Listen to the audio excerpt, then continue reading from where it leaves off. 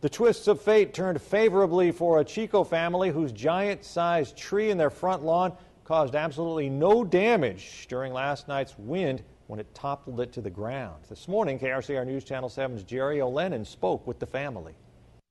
For 13 years, the Willis family tree had stood tall on their front lawn on Dean Way.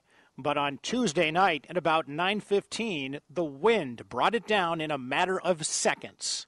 We were all in the house and we heard a big bang and it went down in like 10 seconds. As you can see, the roots were not very deep and very brittle, just waiting for just the right gust to knock it down.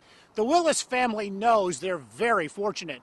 Call it luck, divine intervention, call it what you want, but the wind last night was blowing in this direction. If it was blowing in the opposite direction, the tree would have landed on the house, on that room, where one of the children of the Willis family was inside playing an Xbox game. And I was just sitting here and all of a sudden I hear this loud noise. Do you ever think about what would have happened if it had gone the other direction? Well, I probably would have been dead or seriously injured because that's right where my room is. And it probably would have taken my brother's room also. Not only did fate save Jacob, the 30-foot-tall tree landed 6 inches from a car positioned here and just missed the neighbor's white picket fence on the other side of the road.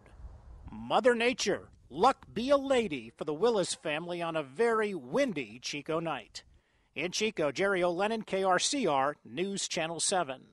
All depends on which way the wind blows, and James Willis already has plans for that lumber the in-laws wanted.